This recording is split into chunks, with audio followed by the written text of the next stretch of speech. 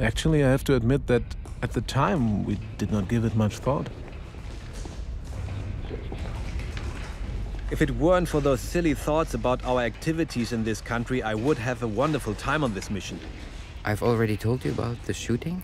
Of course, I did not want to fail at this job either.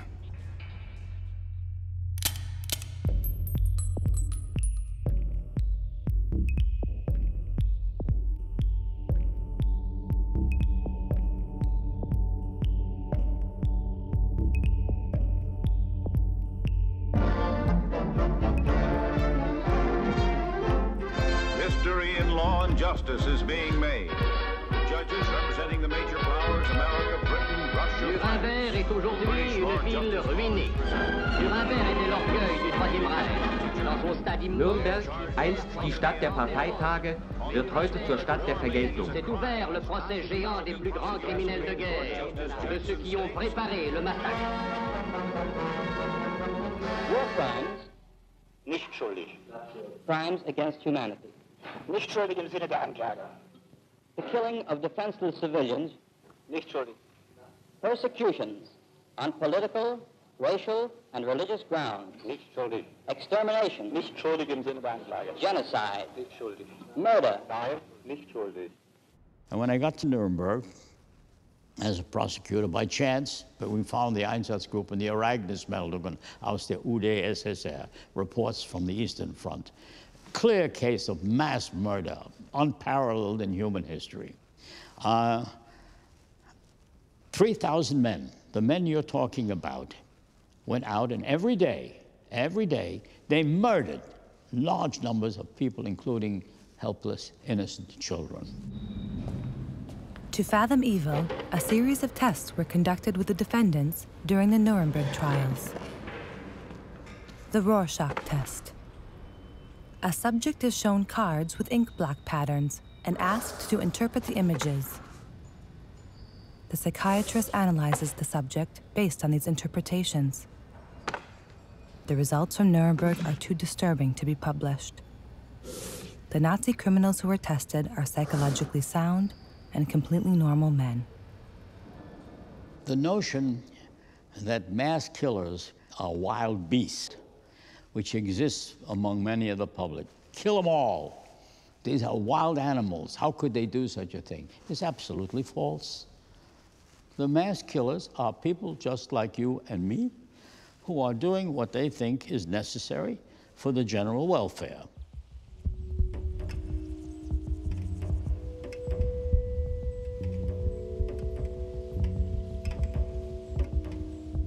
To this day, I can remember Major Trapp pacing back and forth with his hands on his back. He somehow seemed depressed. Essentially, he said, "Hell, operations like these are not my kind of thing. But orders are orders." He announced we had to carry out an execution in the village ahead and made it very clear that it was Jews we were meant to kill. During his speech, he reminded us to think of our wives and children at home who were suffering from the air raids.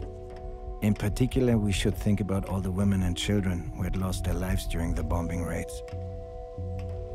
Thinking about these facts would make it easier to carry out our orders during the operation ahead.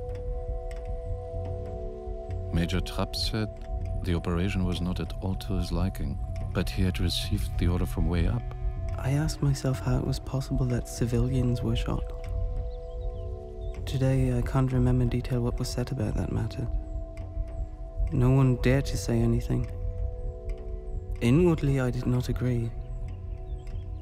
We stood there as white as snow. At the end of his speech, the major asked the older soldiers in the battalion whether there were any among them who didn't feel up to carrying out the mission. At first, no one had the courage to speak up. Finally, I was the only one who stepped forward, thus indicating that I was one of those not being fit for the job. After that, other comrades came forward as well. There were about 10 to 12 of us. We were instructed insofar as we could refuse the order to participate in special operations without any adverse consequences. Everyone must have heard that you were allowed to step forward because I heard it too. I must admit that I didn't have the guts to refuse the order. It is peer pressure to the nth degree.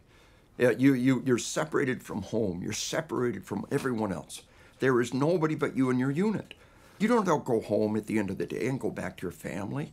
You don't read the morning newspaper and take the commute to work. This is your life. These people are everything. And if you fail them, they will die. And if they fail you in combat, they will die.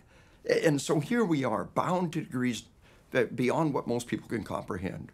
The brotherhood of war. We few, we happy few, we band of brothers. There's an unpleasant task that all of them have to do. I can refuse, but if I refuse, then all my friends and colleagues, they have to do more of it. So I think we can look back and wish that every man there had said, no, I'm not going to do it, and all had refused. And then who knows what would have happened. But no one wants to step forward and say, well, I'm too good for this, the rest of you better do it. One could say, I am unable to do this, with the implication it's one's own shortcoming, and one might be quickly transferred because they didn't want to interfere with the killing machinery. One could never say, I'm against this, it's wrong, I condemn you. That would be a death knell. I was worried that it might be bad for me in the future if I appeared to be too soft.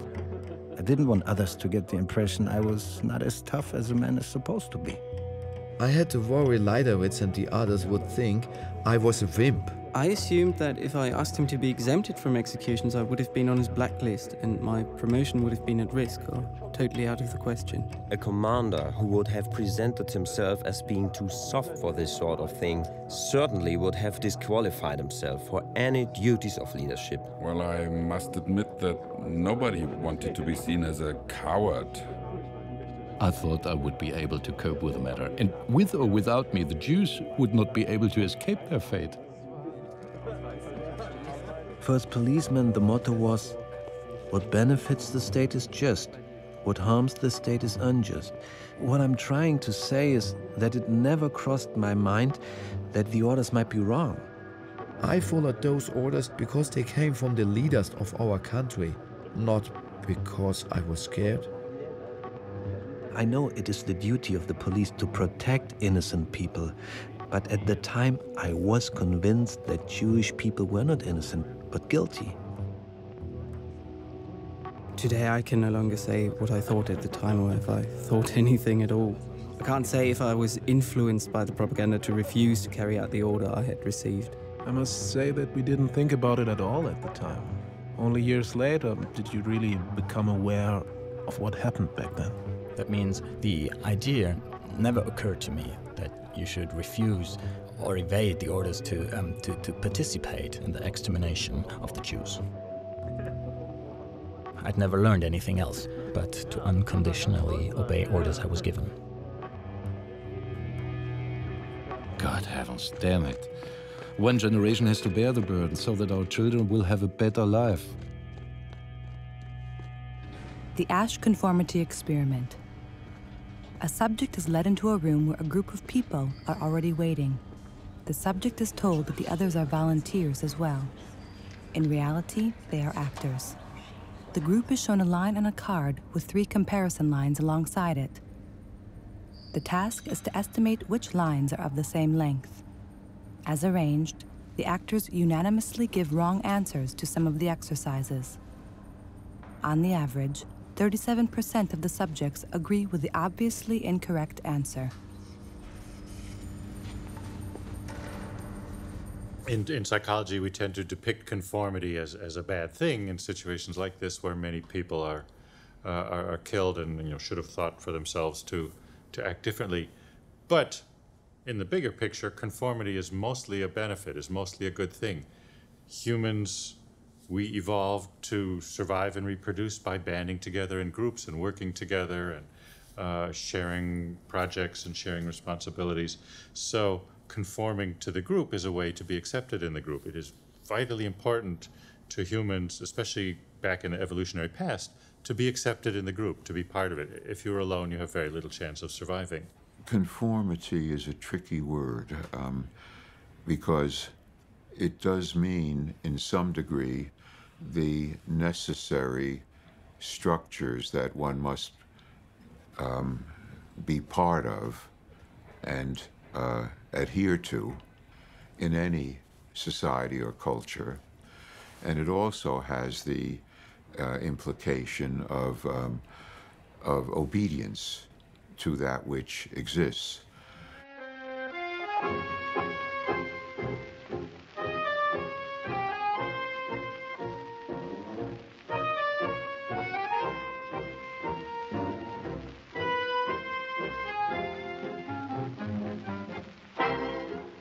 Certainly for Eastern Poland and the western parts of the Soviet Union, this is the demographic center of European Jewry.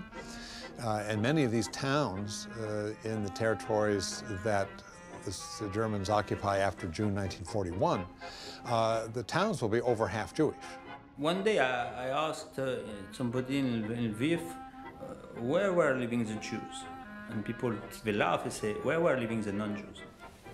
And we didn't realize effectively in Western Ukraine, what's called Yiddish land, Jews were not in a small corner. There was not a street of Jews. They were among the people. There were factories, there were opera, there were spectacles, there were restaurants. They were a people in the people. And so for us it's very difficult to imagine because we classify Jews as a minority.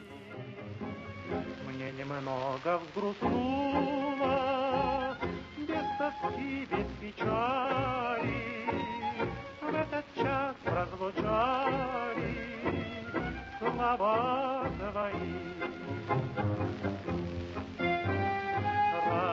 Расстаемся, я не стану злиться, виноваты в этом ты. Утомленное солнце нежно с морем прощалось, в этот час ты призналась, что нет любви.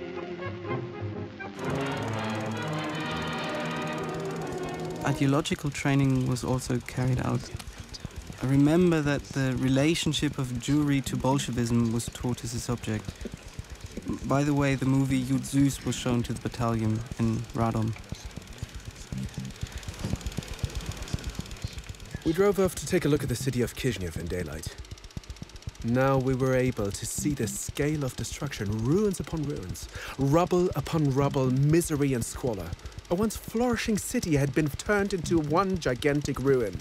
In Kiev, for example, there is one explosion after another, caused by mines. The city has been burning for 8 days. The Jews did it all. The Jews and the Bolsheviks, mainly the Jews, had destroyed everything. Der größte Teil dieser feinen Bestien sind Juden, von denen jeder ungezählte Mordart im Gewissen hat. Recently, one of our comrades was found murdered at night in the forest. He was stabbed in the back. It must have been the Jew. The snipers are really dangerous. Yesterday, a commander of an SS regiment was shot. They say the murderer was a Jew. You can imagine how something like that cries out for revenge. But then again, it is also carried out. Hat uns Gelegenheit gegeben, das Judentum an seiner Niststätte kennenzulernen. It must be the Jew who is behind all this. He wants to destroy us and afterwards reign over the ruins of the world. That must not happen no matter what. He doesn't seem like a fighter. Instead, he stirs up hatred in the background, pulls all the strings, and that's why he's difficult to fight. In the process, he exploits all means and all people. It doesn't matter if they are Catholics, Bolsheviks, Protestants. We know that all those crooks are Freemasons and therefore devoted to, or to put it in a better way, slaves of international Jewry. What a shame that I couldn't join this operation against these scoundrels. It would have been a joy to see my machine gun smoking. We cannot and must not lose this war, because then we Germans would be hopelessly lost. The Jews will assail us and eradicate everything that is German. There would be a horrific and gruesome massacre. Their guilt is overwhelming. The suffering they cause is staggering. Their murders are diabolical. It can only be atoned for by their destruction. I used to reject this attitude as being immoral. But after this presentation of the Soviet paradise, I cannot see any other solution. To deal with the situation appropriately, one completely eliminates personal feelings of any kind by carrying out the work ruthlessly and without mercy. This struggle must be fought to the utmost and must be fought to the bitter end. Then the world will find eternal peace. There's only one thing for the Jews: extermination. Many genocides have long historic conflict behind them. The Tutsis and the Hutus in Burundi had earlier conflicts, and certainly in Rwanda. And one can see that there was an inherent conflict between Armenians wanting more and more autonomy and the Turks losing other parts of their empire, feeling that they had to draw their line somewhere. That is, these are not fantasized conflicts. They don't justify genocide, but they are not fantasized conflicts. The conflict of the Third Reich against the Jew is a totally imaginary conflict. This is just made up as a fantasy of Hitler's imagination and of others. And it's that utter disparity between the Jews, for the most part, who certainly in Germany were the most loyal of Germans imaginable, and the harmlessness of the Jewish populations elsewhere to what was attributed to them and what was done to them seems to me starker and more disparate than almost any genocide I can think of. And I call it a biomedical vision on the part of the Nazis. And that biomedical vision said, and Hitler wrote this in Mein Kampf, and it was picked up in other ways, the Nordic race had been strong and dominant and is the only culture-creating race. All other races, except the, quotes, Jewish race, are culture-sustaining races, possibly, but can't create culture. And, quotes, the Jewish race, so-called, was a culture-destroying race, which had infected the Nordic race, rendered it weak, and therefore had to be destroyed. So the whole project was a healing project, and in a way, even the invasion by armies and the case for living space, I think, is all secondary to this biological vision or fantasy. And there takes part a reversal of healing and killing, because you are killing to heal. You kill the Jews or other inferior races in order to heal the Nordic race.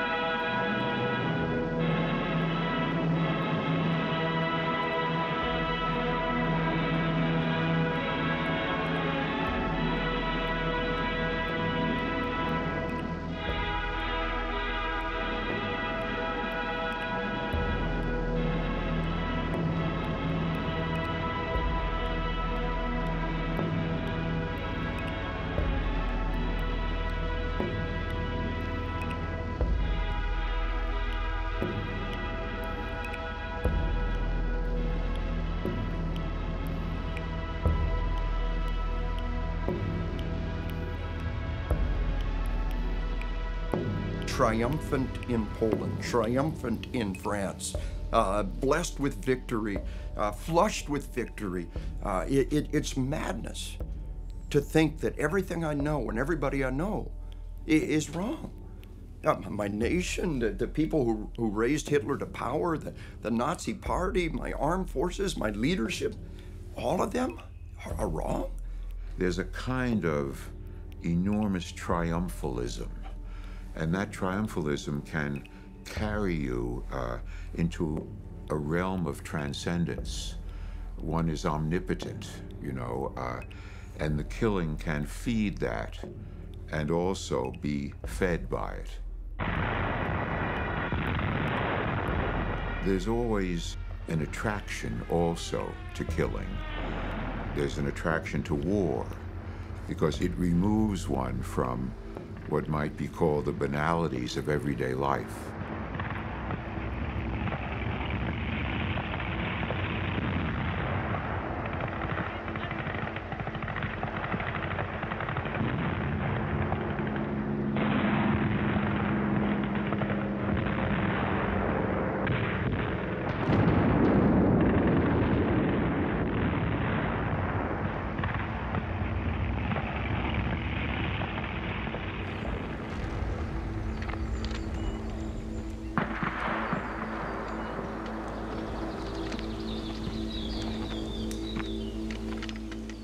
Our battalion physician had to explain how to fire to induce the immediate death of the victim.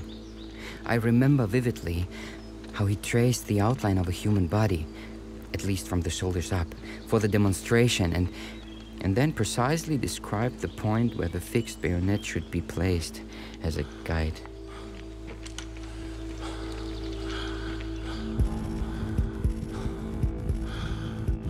My heart was in my mouth, and I was trembling so badly I found it difficult to aim. When the other comrades shot at the Jews lying on the ground, I did it too. Standing about 2 meters behind my victim, I aimed at the neck and fired. I personally took part in about 10 shootings. I had to kill men and women. Then I just couldn't fire at people anymore. My squad leader noticed because at the end I kept missing. For that reason, he replaced me. Other comrades were also replaced sooner or later because they just couldn't go on. When I had to fire at these defenseless people for the first time, I thought of home, my children, because there were also children among those people. I was among the marksmen too, but I was only able to fire about 5 times. I began to feel sick. It was like in a dream. During the shooting, I felt so sick I had to throw up. Afterwards, they laughed at me because I wasn't able to shoot anymore. What are we doing? What are we doing? There was no way to avoid some of my comrades noticing that I didn't go along with the execution and fire shots at the victims. As a result, they made comments about me like bastard, gutless, and so on. Killing the man was so abhorrent to me that it did not hit the 4th man. It was simply no longer possible for me to aim accurately. I was suddenly filled with nausea and ran away from the execution site. I then ran into the forest. I had to throw up and sat against a tree. I think I spent about 2 to 3 hours alone in the forest.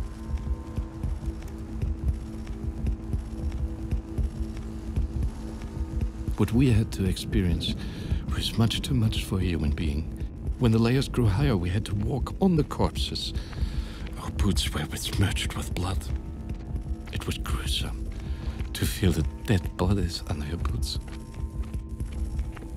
We are expected to deal with this awful mess. We are soldiers and want to fight in battle, but not carry out this. It was horrible. After that execution, I had time off. 3 to 4 hours. During that period, alcohol was served, rum, I believe. Each marksman received roughly ¼ liter of alcohol. The alcohol was just enough to overcome a certain feeling of nausea. Upon our return, I still remember that none of my comrades enjoyed our meal, but instead we consumed plenty of alcohol, which we received in special rations. It seemed like the men were totally exhausted. That evening I went through the barracks again and talked to individual members of the company. Some people were no longer approachable, especially those who had been deployed as marksmen in the 4th platoon. I thought about it and came to the conclusion that the whole thing was a real disgrace. I felt bitter about the fact that we had become pigs and murderers, especially since we had been trained to be decent human beings in the barracks. We had to do the dirty work. Deep in my heart, I had been an officer, namely an officer who upheld the ideals of the old Prussian tradition. My world fell apart. And from that point on, they're trapped. Because the more horrific acts they commit, the more they are invested in believing that their leaders are right and their nation is right. You have to believe what I did was right, what I did was proper. And you wait for punishment. I mean, over your shoulder, you're saying, there must be punishment coming. I've committed this evil act. There must be punishment from somewhere. But the punishment never comes. And everybody says what you did was right.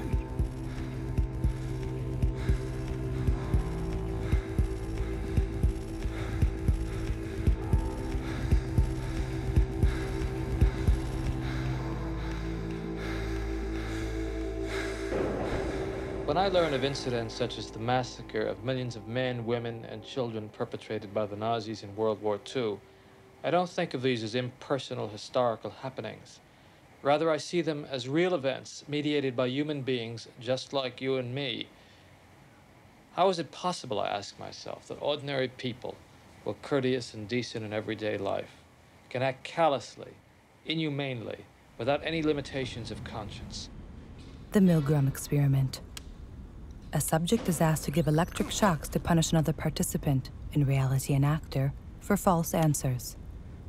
The intensity of the electric shock is meant to be increased after each mistake. An experimenter gives orders.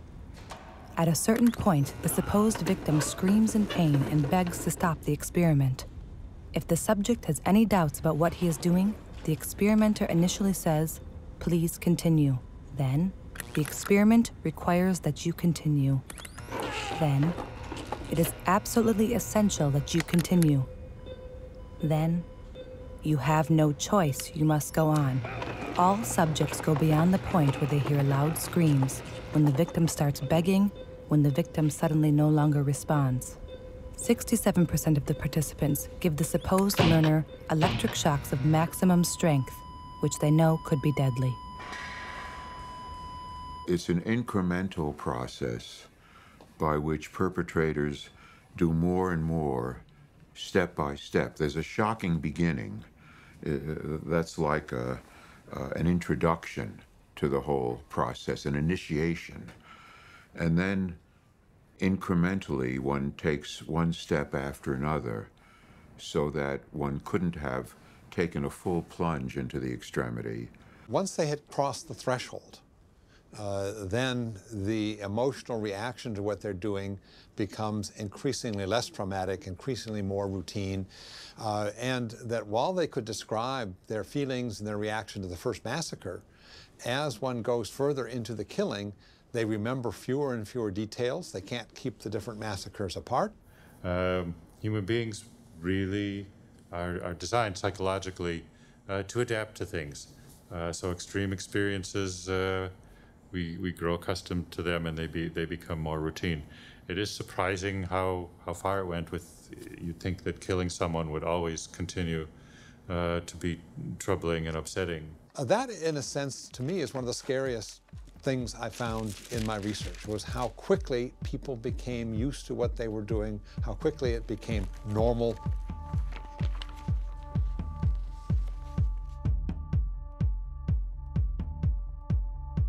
Things weren't that strict. They ask, who wants to shoot? We need some guys. Usually a few members of the second company volunteered by stepping forward or raising their hand and saying someone has to do it. Later on, after the men had gotten used to the bloodbath, there were always enough volunteers. Not being able to see dead people is a weakness that is best overcome by going there more often. It then becomes a habit. The last day of September gave us sunny weather again. We marched in a long line into a beautiful valley, framed on both sides by colorful autumn forests. The light brown meadows lay along the broad stream, flowing over large stones and boulders. I would say the fact that I am a good person, I am a normal person, these make it possible for me to do these bad things. It is not that you split your personality. I'm just another person who's leading a normal life, doing a dirty job, and these normal things empower me. And they are symbols that my society says what I'm doing is right. They are indicators, tokens, manifestations of the support of my civilization for what I do. This is not a dichotomy in which you split your life in two parts. It is the yin and the yang. It is the one supporting the other and making the other possible.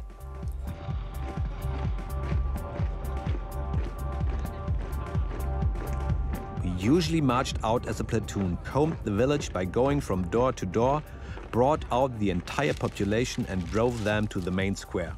With the support of a local, it was determined who was a Jew. Then the non-Jewish inhabitants were sent back.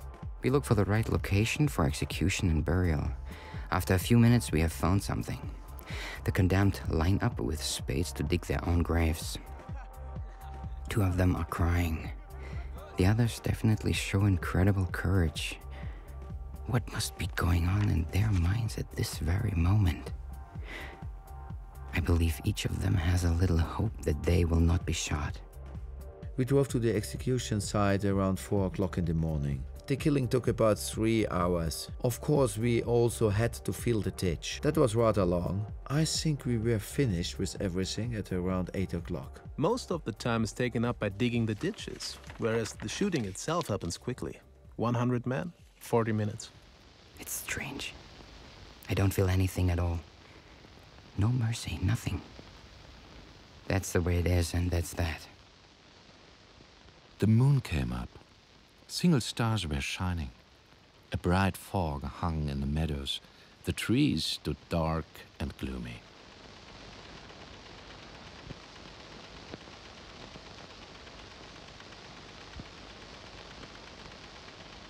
Sleeping very deeply, I was suddenly woken up at 6 o'clock in the morning. Line up for an execution. Okay then, let's be executioner and grave digger again. Strange. You love fighting, but then you have to shoot down defenseless people. Company party to celebrate the battalion's 2nd anniversary. Nice afternoon, but then unfortunately unpleasant building. On the whole, I was shooting for roughly 1 or 2 hours. When asked how many Jews I killed, I cannot be exact. Perhaps 50 or 100.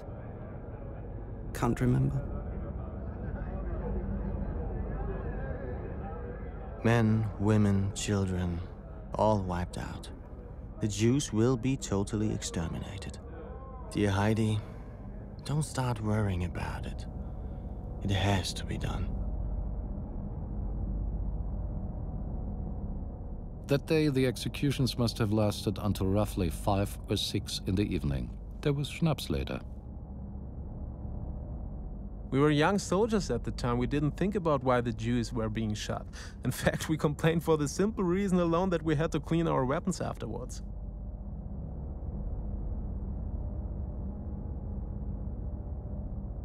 What is hard to grasp and hard to picture is that the killing went on day after day, village by village, town by town, in which units went from one place to another, and this was their day-to-day job.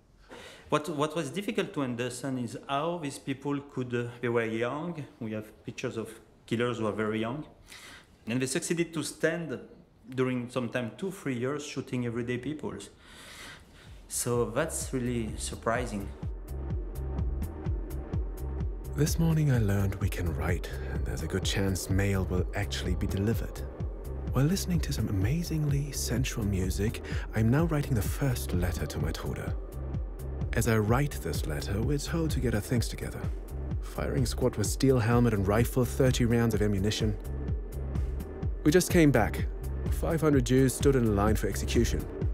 Beforehand, we went to see the murdered German airmen. About 5 weeks ago, I put the first of 600 up against the wall. Since then, we've wiped out another 200 or so in a mopping up operation. Then, in another mission, about 1,000 more. And in between, in the last 8 days, I've had 2,000 Jews and 200 gypsies, shot in accordance with the 1:100 ratio for brutally murdered German soldiers. Another 2,200, almost exclusively Jews, will be executed during the next 8 days. Well, that's everything but a nice job. Waited all morning for our dentist. Only got treated in the afternoon. Had to have the filling replaced. The dentist works with the most primitive equipment, but it helps. We sought to clear the prison by the end of each month, enabling us to report greater numbers to the command of operations in Mogiliev. I don't care much for killing defenseless people, even if they are only Jews. I prefer honest, open combat. Well then, good night, my dearest bunny.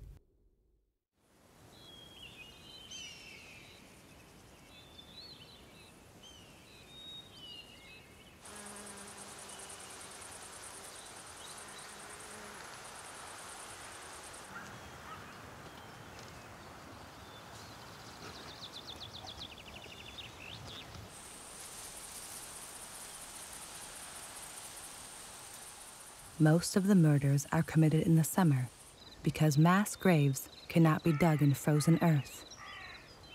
For example, Bibrica. Вас вітає колишній бібрський міський голова Юрій Іваськів. Місто Бібрика по кількості населення є одним із найменших на Україні, але одночасно з тим воно має славну, багатовікову історичну традицію.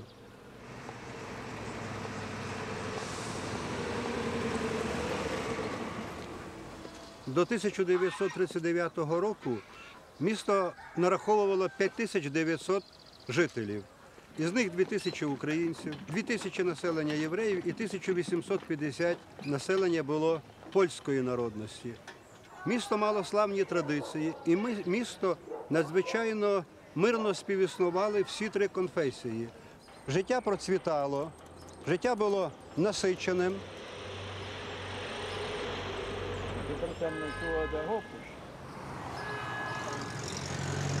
Центр?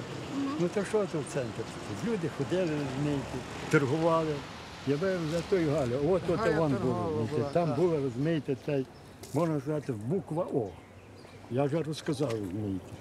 І дівкора було в магазині з однієї сторони, з другої сторони, а всередині був такий вхід. Там була посуда, там була обув, там тканина була. Що хто хотів, там можна було. Тільки щоб на гроші було, то він себе там забезпечив. Були євреї, то ходили кравці. І мій батько вчився якраз. Євреї. Але було більше їх. І один за другим всюди закривали. П'ятницю. А ви розповідали, що в суботу євреї навіть не могли собі піч розпалити? Так. Я сам навіть розпалював. Так. Слухай, іди сюди. Що таке? Немає серця, розпалив. Так. Дав там 2 гроші. Тако 2 гроші тут було таке.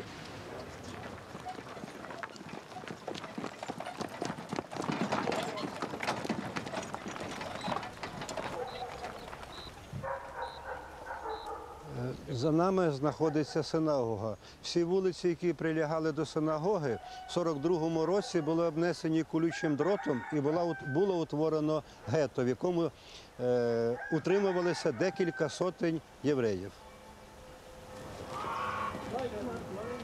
Гетто починалося, тут є річка, і зараз за річкою були витягнуті дроти. І дроти обтягували.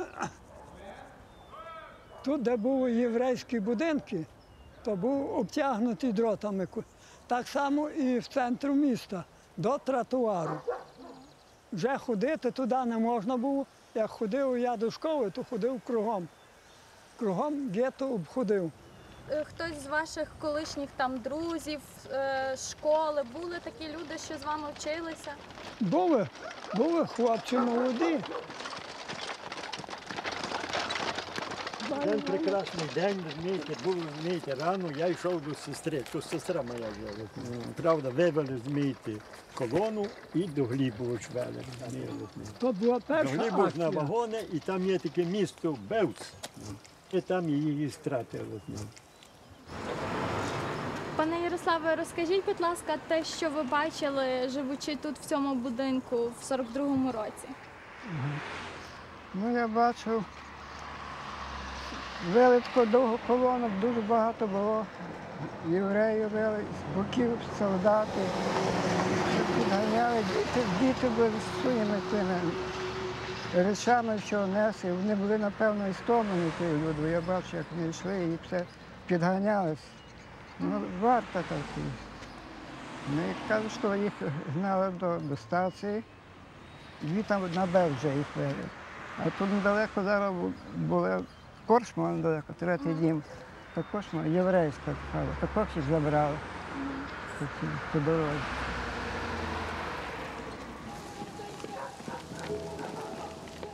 One day, a vehicle of the Wehrmacht with a loudspeaker was driven through Shitomir.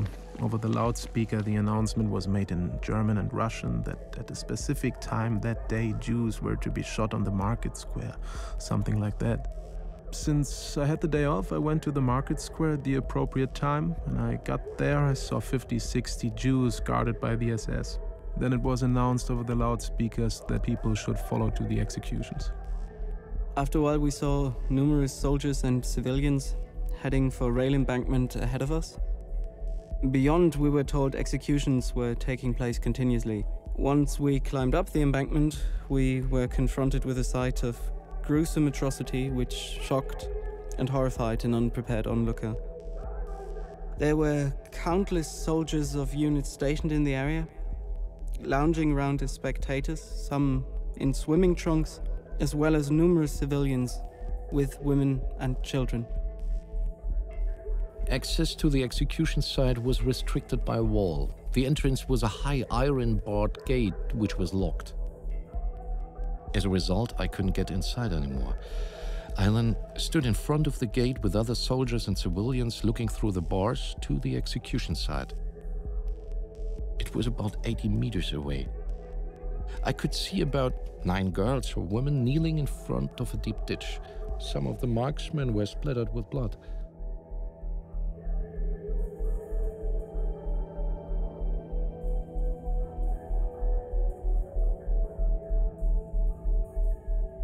At the time, it was not curiosity that drove me to watch. It was actually a disbelief that something like that could happen.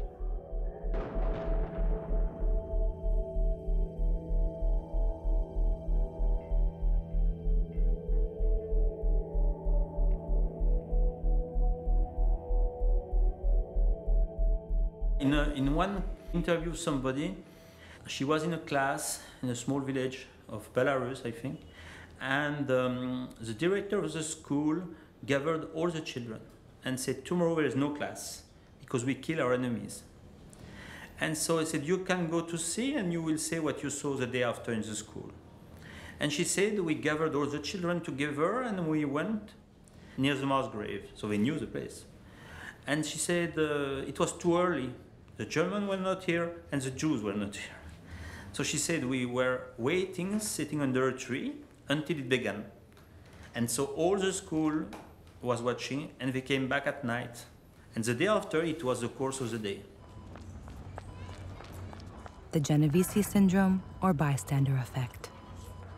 In 1964, 29-year-old Kitty Genovese is assaulted and raped in the courtyard of an apartment house. The perpetrator leaves the scene. After 20 minutes, he returns, abuses his victim again, and then kills her. Evidently, 38 inhabitants of the surrounding houses observe the entire incident. Nobody calls the police. Nobody helps. The more bystanders observing an incident, the lower the probability that someone will intervene. In the same way, bystanders who stand there and watch a mass murder without saying anything could be giving off the impression that even unconsciously, that the perpetrators will see and say to themselves unconsciously that I guess there's nothing wrong. When they did have bystanders there, certainly that was an effort to normalize it and routinize it as something that is done, must be done, and has its good reasons. And the more it's surrounded by an atmosphere of normality, the more it would prevent you from questioning it and saying, wait, this is wrong. I should not be taking part in this. Someone should be objecting. I should be objecting. I should scream that this is wrong. The killers made it public to give a justification, like you make a public death condemnation in America or in another country. It's public because it was legal. So the fact effectively that they come reinforce the legality of the crime.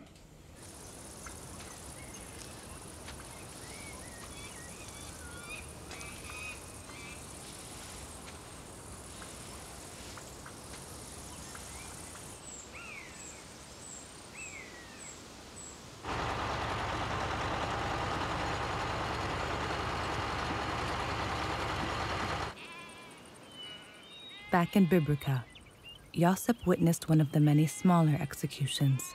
Вони ті дістаповичі, розумієте, ми були там на вулиці, хлопчиська ще там ми літали, сиділи, стояли там таке, і вона скаже, беріть лопатку, ходіть сюди. Куди? Ходіть купати будемо ями. І от вона завели його сюди і відмірив 4 кроки, 4 на 4, і копали 2 метри глибоко. І зробили такі, наче таку сходку. Сходки, розумієте, і все. І тепер гайда, і нас вигнали от там того. От там на того дерева, щоб не вийде. І дивимося, якраз ведуть групу одну. І вони роздівалися, сказали їм роздіватися. Ці всі одяг на бік. І самі лягали, розумієте, казали лягати, розумієте, не по сходах йшли туди вниз, лягати лицем до землі. А ті лісоповці з гори стріляли, розумієте, з карабінів. Карабінів не було, розумієте, з карабінів стріляли. Одну групу туди, ми трошечки потім нас накликали сюди, присипали, розумієте, другу групу привели, другу групу. І таке саме, розумієте, стріляли. І через них, розумієте, було дитина 4 роки мала. І цей, ми на якій вели по нашій вулиці, то до одного там сусід такий був, до одного каже, Михайло, він знав той єврей, його добре, Михайло прощай, ти вже більше не побачимо, і вони їх повели. Ось така справа, розумієте, все. А що, розумієте, цей? То шкода саме було тої дитини, розумієте. Воно ще могло жити, розумієте, на тільки що почало, розумієте. А це були молоді, правда, не були старі були молоді, розумієте, а молодим, а саме дитина, то саме скорше, саме гірше було, розумієте, шкода її, розумієте.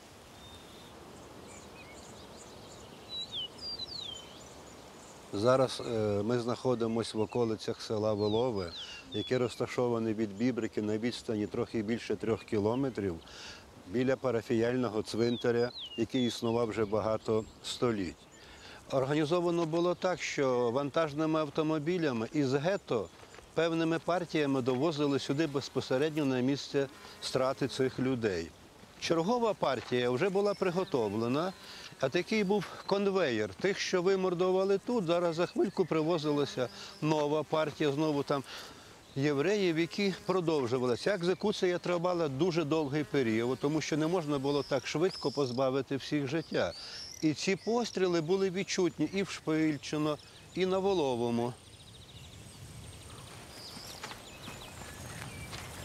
А скільки приблизно людей єврейської національності були вбиті нацистами в час Другої світової війни з Біберка? Це та кількість населення, що було 2000, згідно наших статистичних даних, ніхто з них не вижив. Після 44-го року, коли вже прийшли другий раз сюди, вже не було ні однієї єврейської родини. Або були вивезені, або були замордовані, розстріляні на цьому місці. The Germans arrived very early in morning, normally before the rise of the sun, and already everything is prepared. Already the ghetto is surrounded. Already the carts are waiting to take the suits or the Jews. Already the Polizei are here. And when they leave at the evening, all the Jews are dead. So what was very organized is to succeed to introduce a tempo in a village was no tempo. That in one day the whole community was shot. In a few cases, they could not do it. In big cities, of course, so they send people back to the ghetto in some cities and to come back the day after. But normally, in one day, they shoot a village.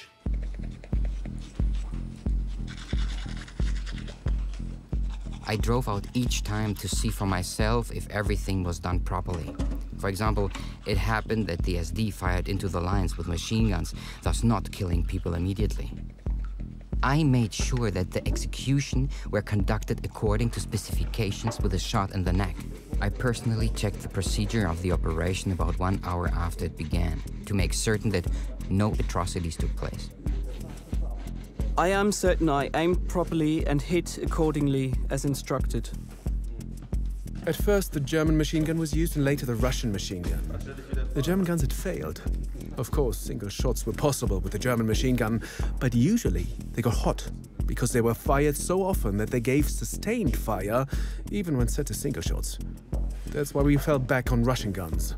The firing squad was at the trench, perhaps about 10 men, who took turns shooting.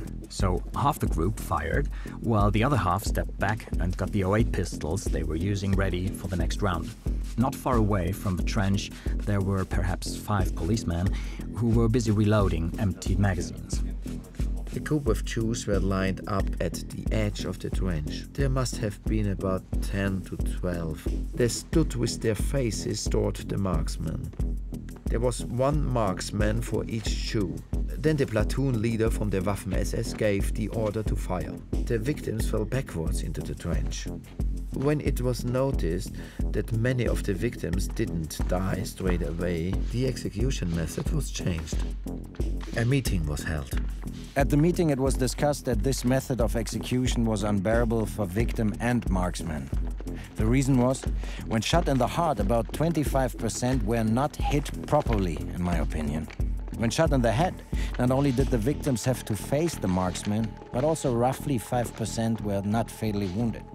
I cannot remember if during the conversation the legitimacy of killing Jews in general was discussed.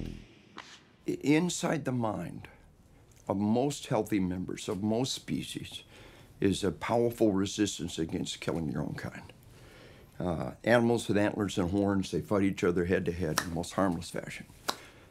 Against any other species, they go to the side, they cut, they go for the kill. Studies show that only 15 to 20% of all soldiers can overcome their reluctance to kill enemy soldiers. Military leaders have always tried to reduce this inhibition. Most of us have been red with rage at one time or another. Most of us at one time in our life have been completely out of control with anger. But at the moment of truth, we didn't kill. We didn't go for the throat. We didn't go for the eyes. We didn't grab that knife off the table and stab. Why? Because when we become frightened, when we become angry, the forebrain shuts down, the midbrain takes over, and we slam head on into that resistance. And in World War II, we discovered the existence of that resistance. And we learned that the way to overcome it was through training. The behavior of the individual soldier is determined by his character, military training, most recent combat experience, and propaganda. And you become trapped in this process in which you must believe the propaganda.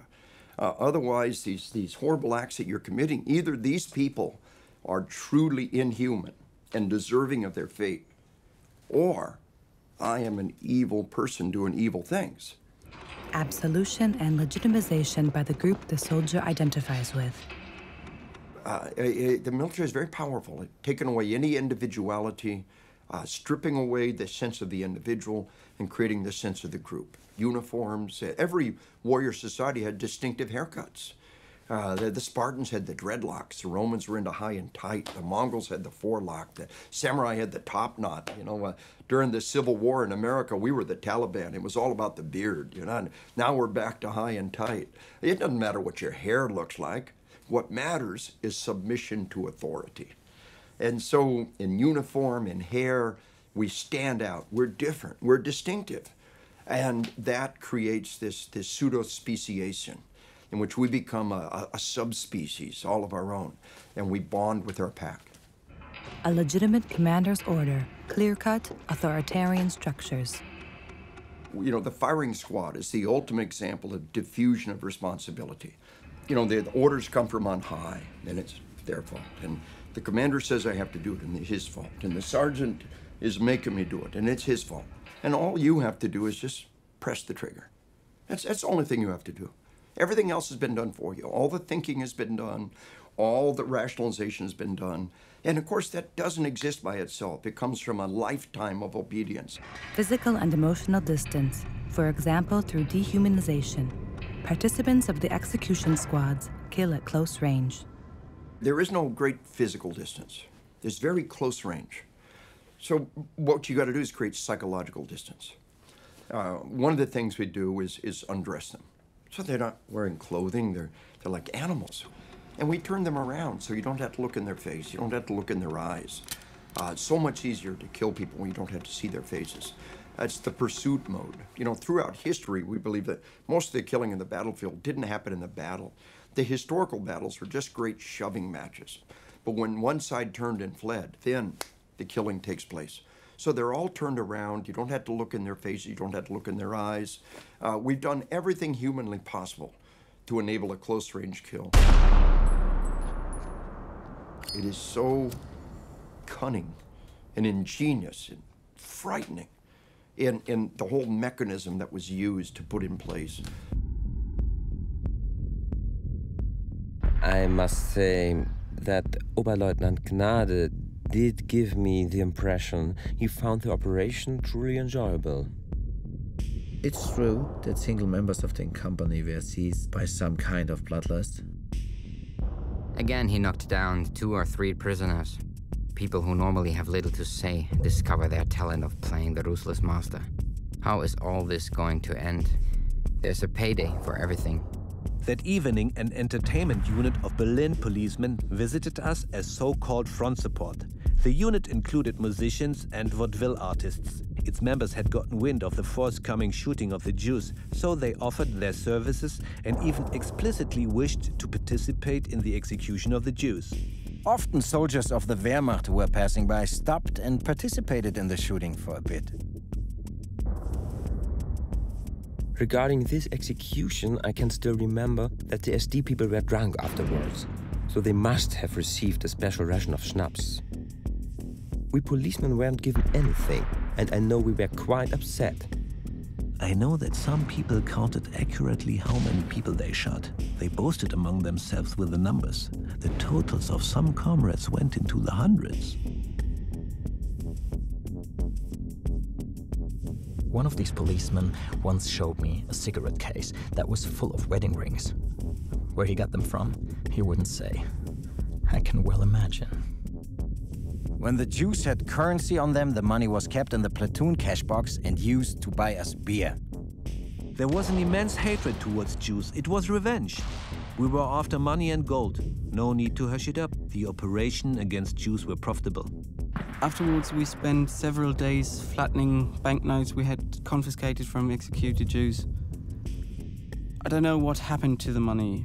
It was packed into sacks and dispatched. At lunch, some comrades joked about what they had experienced during the operation. The stories told me that they had just completed a mass shooting. I must admit that it gave us a certain amount of pleasure when we got hold of a Jew that we could finish. We did not recognize a Jew as a human being. We were also aware the Jews had to be annihilated anyway. We shall rid ourselves of the last traces of any sentimental feelings for humanity.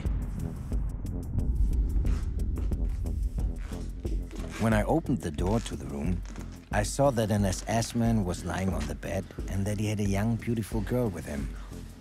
Since this SS man couldn't tell me where Hauptsturmführer Finger was, I went into a second room.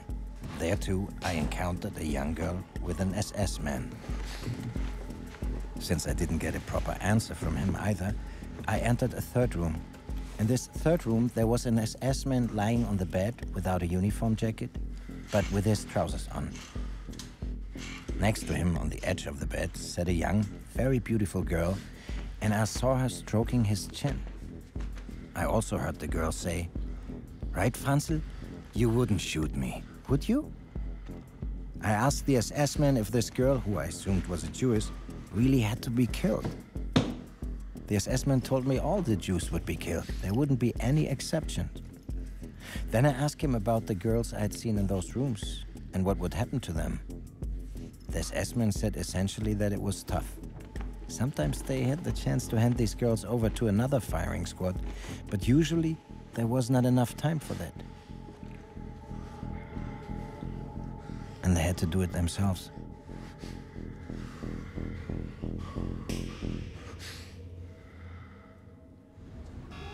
The Stanford experiment. By a toss of the coin, 24 participants are divided into 2 groups, guards and prisoners. The guards are equipped with uniforms and truncheons. The prisoners wear frocks with numbers and are locked into cells. The guards soon begin to show sadistic behavior. They develop inhumane punishment for the prisoners. Several times, the experimenters have to intervene to prevent mistreatment. 4 prisoners suffer emotional breakdowns. The experiment has to be interrupted prematurely. So I think this cluster of experiments on the power of conformity, the power of role adaptation, the power of deference to authority together give us a sense of the group dynamic that is one key factor in explaining why people in these units became killers.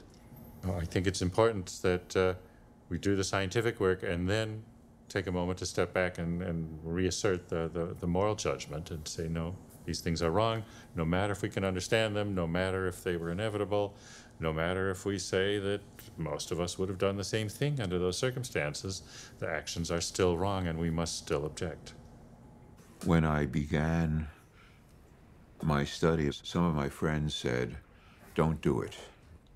You'll explain psychologically what they did and therefore divest them of the evil, of the moral responsibility that they should have. I went into the study and I believe that we have to try to grasp what the motivations were for people who kill in order to take steps to prevent that in our own imperfect ways. At the same time, we have to keep in mind that people are responsible for what they did. And in that sense, true psychological work is a moral enterprise. You don't leave morality at the door when you probe psychologically for reasons of their behavior. No, I think we have to distinguish between an historical explanation of why people behaved the way they did and a moral framework in which people are responsible for their individual actions. The fact that not everybody killed, and we know that historically from the battalion, and in these experiments there's always a group of people that don't put the electric shock or don't go all the way. We know it is possible for people to say no. With the first truck, my hand shook as I fired. But you get used to that. With the 10th truck, I aimed calmly and shot confidently at all the women, children, and babies, thinking of the 2 infants I have at home, and that these hordes would treat them in exactly the same way, if not 10 times worse.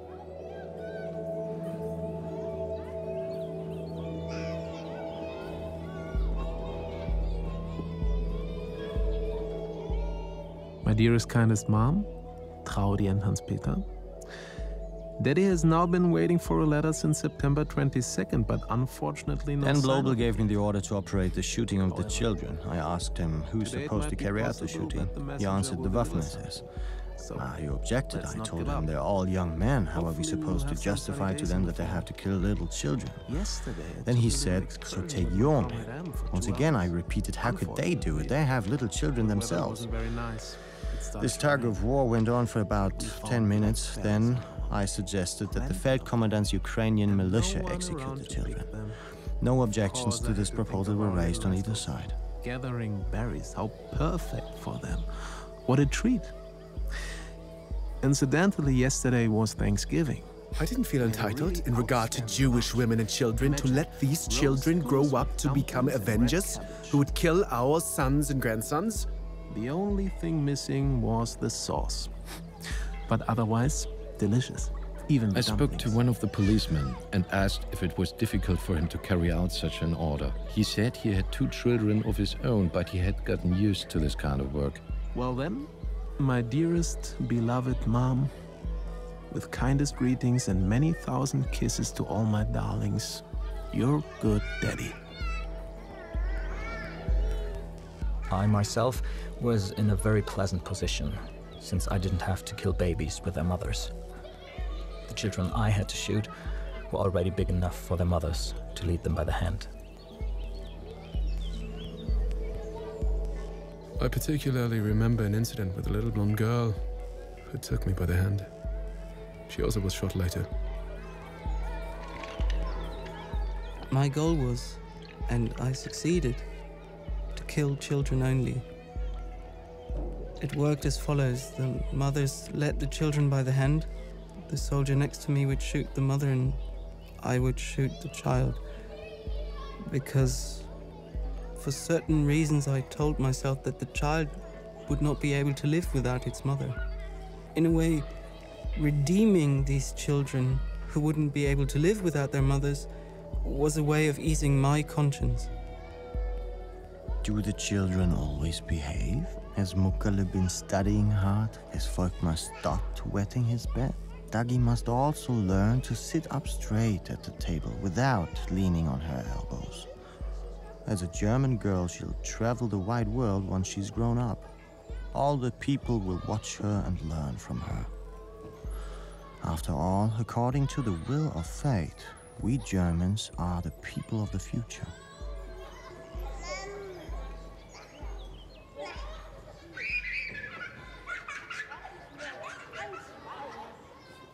From Hitler gaining power, to the leader commanding them to make this, to them learning to divide it up into little pieces, to the overall triumph of Nazi Germany as they swept through Europe, all these pieces come together to dismantle one by one all of the rules that we've lived with as a civilization, and to say what is considered the ultimate bad, to murder a child, becomes the ultimate good.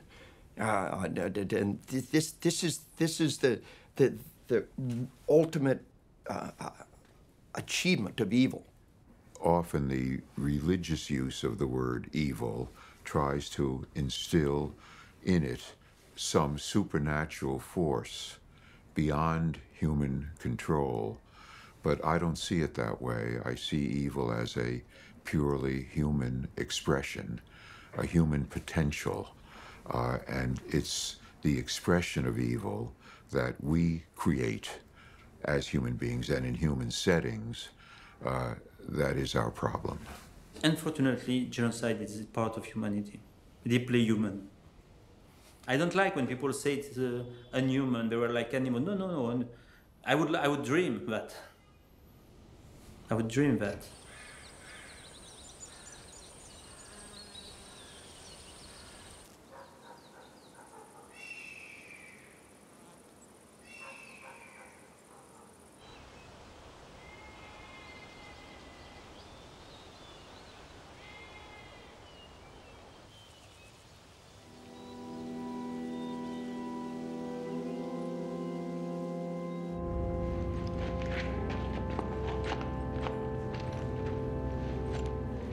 I was always a person with a higher sense of duty. I can say with pride that however disagreeable their duties might be, my men have displayed a decent and upright attitude. They can look everyone straight in the eye and be fathers to their families back at home. Not only did the men discharge the difficult duty they were given faithfully and meticulously in every respect, but in terms of their conduct, they also represented the best in soldiering. For example, during a social evening to which I invited them, they presented me with a donation of 15,150 Reichsmarks in cash. I sent the money to the Fund for Children of Murdered Ethnic Germans. We had the moral right and a duty to our people to kill these people that wanted to kill us.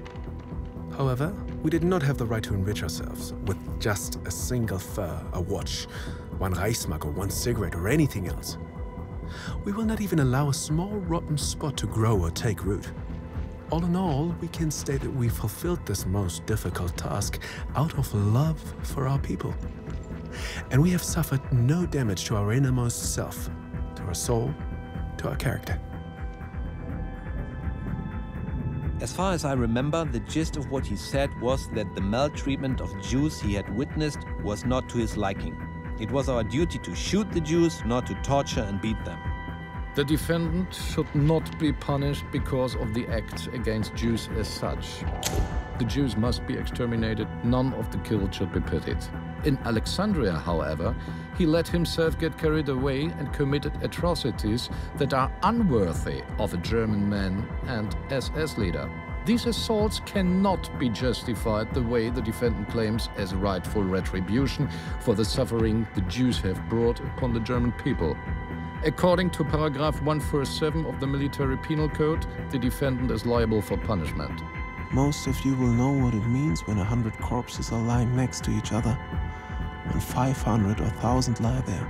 Having had to cope with that, and on top of it, with the exception of human weaknesses, having remained respectable has made us tough. You can have faith in your dad. He always thinks of you and will not overshoot.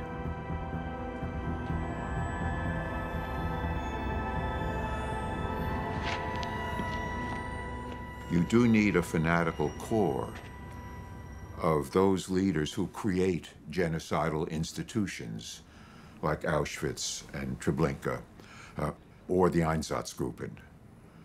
And then you get what I call an atrocity-producing situation, where the situation is so structured that ordinary people can enter it, can enter that environment and be capable of committing atrocities because they internalize quickly the values and actions that are the norm in that environment. Yeah, I think we have to get away from a notion that guilt is a zero-sum game. And so the more we blame Hitler, the less anyone else is responsible. That I think one has to look at the responsibility of each of these groups. Clearly, the primary responsibility is on the people with the greatest power and the people that make policy and the people that create these institutions, and this would be Hitler and the Nazi leadership. Nonetheless, that does not mean that people who are at the bottom, who are being drafted into service, who are being sent out there, don't have responsibility for what they themselves do. At the end, you can say that this man or this woman who is shooting a small child in front of everybody, she or he takes the responsibility. And I cannot accuse her, his mother, his father, and his nephew. Okay, but at the end, he kills. If we suspend that responsibility, it's a catastrophe.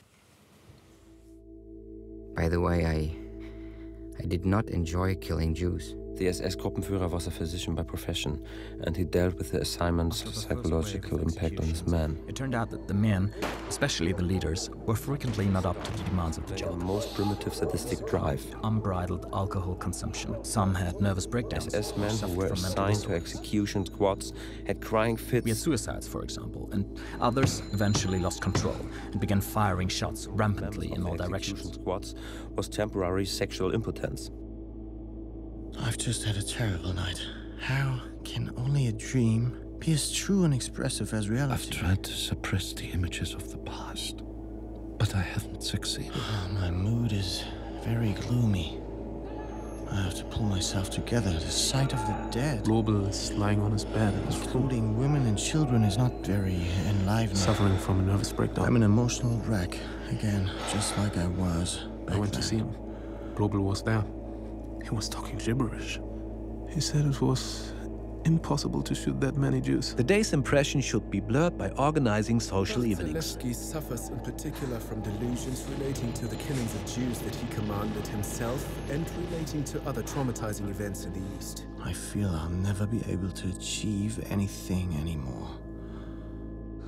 I wish I could ignore it and forget what I had to live through. The overwhelming attitude is self-pity. It was my bad luck to be assigned to a unit that had to do this dirty work. Poor me, how I suffered day by day doing these terrible, hard things. Almost no thought about what this meant for the victims. The guilt and the evil are so extreme, so grotesque, that you must block them out. Sometimes we find the paradoxical state in which the survivor may feel guilt-like emotions, at least self-condemnation. It has nothing to do with, well, it isn't the same at all as legal or moral guilt. It's the feeling of guilt because he or she survived and others didn't, or because one didn't do more to stop the evil force. And the survivors may feel more of that than the perpetrators, because the perpetrators are in the process trying to avoid feeling what they were doing, avoid emotional involvement in what they were doing. I'm aware that men from these units ended up in asylums. We therefore had to find a new and better way of killing. I can't say whether I had misgivings about the use of gassing vents at the time. My primary concern then was that the killings represented a considerable burden on the men who were involved. Now we had discovered the gas and the procedure. I always dreaded the shootings when I thought of the masses, the women and the children. I was relieved that we would be spared all these bloodbaths. that also the victims would not have to suffer until the very last moment.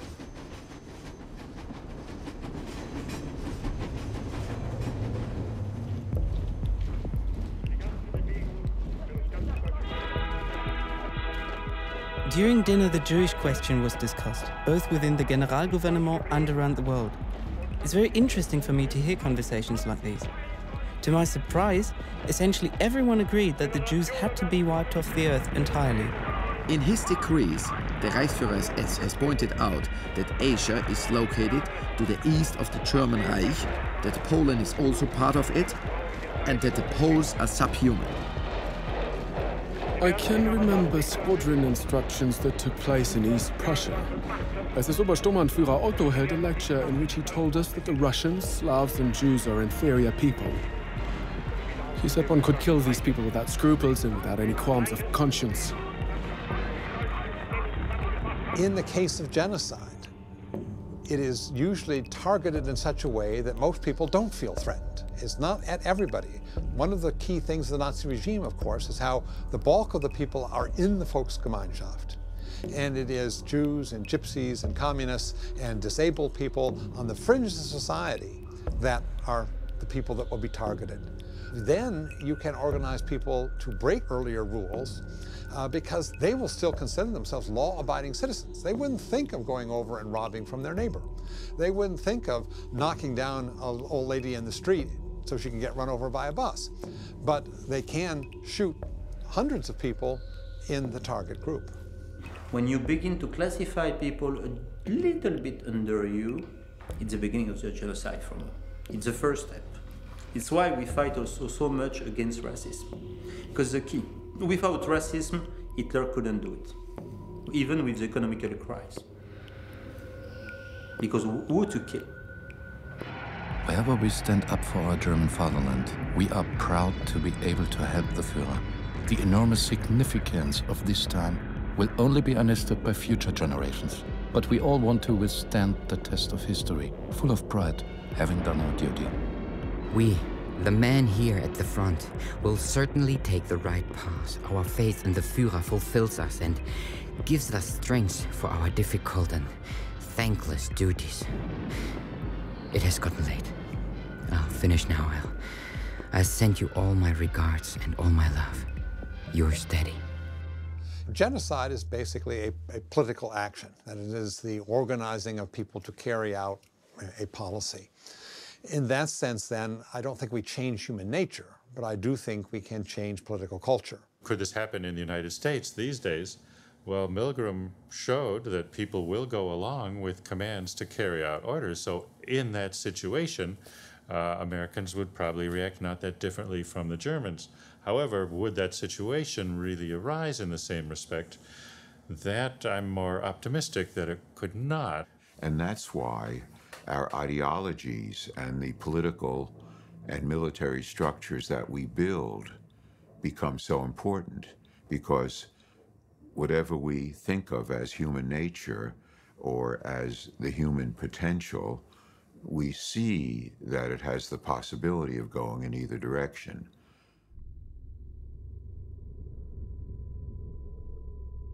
Sometimes comrades refused to take part in the killings, including myself a few times. Nothing happened to me, nor to the others who refused the order. There were no repercussions from our commanders. We were simply assigned other duties. There were no threats of any disciplinary measures, definitely not of executions. The Asch conformity experiment, variation. If only one other participant gives a correct answer to the exercise, the subject then almost always insists on the right solution. I was not approached about these operations. The leaders took men with them on these assignments, and in their eyes, I was not a man. Other comrades who shared my attitude and acted as I did were also spared these assignments. Raschwitz yelled at me and insulted me. I can still remember the expression Austrian swine that he used for me. To my knowledge, he also used the term coward and other curse words. Among other things, Ahrens called me a cowardly sissy and the like. He accused me of unsoldierly conduct, etc. But to harden me up, he ordered me to stand guard right at the edge of the pit. the mass grave. I suppose Arends wanted to show me that a soldier must do everything he's ordered to do. In the end, he said derogatorily, he's not even worth to be put at that post. Milgram experiment, variation. If the subject observes a staged procedure where the experiment is prematurely interrupted, the ratio of obedience is reduced by half. If two experimenters express different opinions about how to proceed, the level of obedience among participants is reduced to 0. It wasn't like when someone refused to carry out an order, he was immediately put up against the wall. That required much more serious demeanors. We would have been able to cope with difficulties. By difficulties, I mean that we were expecting to be reprimanded. However, I had the impression that I was overlooked in subsequent promotions. The only disadvantage I had as a result of my conduct was I had to serve more frequently as a guard than the others, and in addition, I was given much less free time. And as we sit in the Nuremberg trials, it became enmeshed into our culture that saying I was just obeying orders is never acceptable. Suddenly, across the NATO alliance, across NATO troops, in the very beginning with the Nuremberg trials, we began the process of saying we have to raise soldiers who will not just obey orders. And this is a big deal. I see the difficulties, not only philosophically, to change the way a nation thinks, but practically, how do you build a court which is going to hold people accountable and show them in their true light as murderers, not heroes? This was a tragic fulfillment of a program of intolerance and arrogance. Vengeance is not our goal, nor do we seek merely a just retribution. We ask this court to affirm by international penal action man's right to live in peace and dignity, regardless of his race or creed. The case we present is a plea of humanity to law. Why? Why only 24? For the ridiculous reason, only 24 seats. This theater is sold out. It's a ridiculous reason. But let's take the other extreme. You want to try all the murderers. I got 3,000 defendants. How long would it take to have a trial? Everyone is entitled to be presumed innocent, including Ohlendorf and Goering, until proven guilty in a court of law. And this is a principle which I adhere to as a Harvard lawyer. This is, to me, axiomatic. So I have to choose the highest ranking people, and the other 3,000, what happens to them? Is that just? Of course it's not just. Are you going to have perfect justice? Of course you're not going to have perfect justice. Some of them came up for denazification proceedings. Some of them were never tried anywhere. They either disappeared in Argentina or someplace else. And even those against whom we proved beyond doubt that they played a key position, 4 were executed. And the rest of them, within a few years, were turned loose.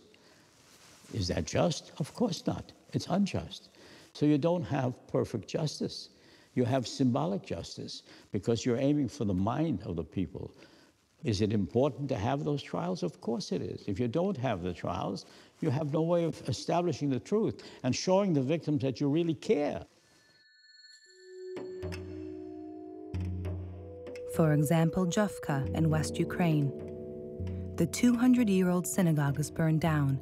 In a forest outside town, 3,500 people are shot.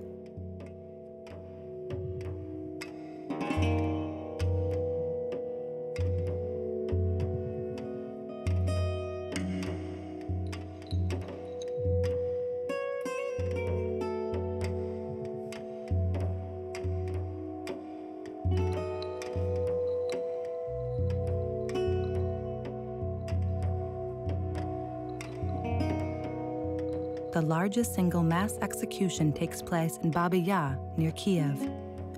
33,771 people are murdered within 36 hours.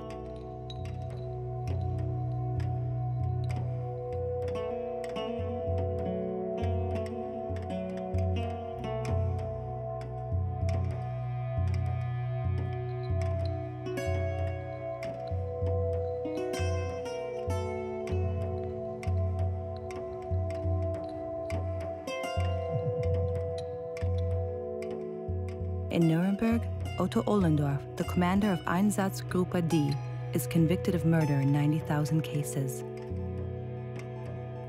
He defends himself by saying it was only 60 to 70,000 cases.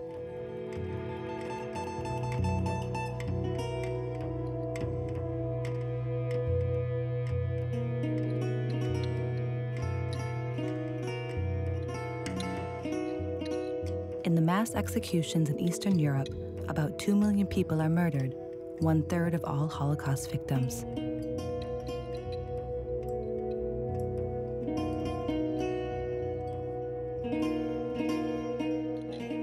What I'm describing is a human failing, which has happened again and again, and is happening as we speak. It is happening. Cruelties, innocent people are being killed all around the world because we have failed to build the institutions that we need, which are necessary to maintain a more peaceful order. Because for me, the challenge is for tomorrow.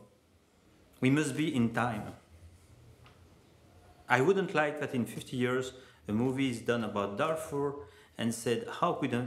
Because nobody moves. It isn't done only by teaching, by detached teaching, although we need some of that. It's also done by one's own ethical passions in contesting these destructive movements. Perhaps one day you will be policeman or military or scientific or journalist in a place of killing. This day, you will have to do something. And I say at least take a picture and send to CNN. Don't wait the politician to move. Because politic machines are too slow. The time by United Nations and UNESCO and whatever, or NATO, decide it's genocide, is finished for the victims.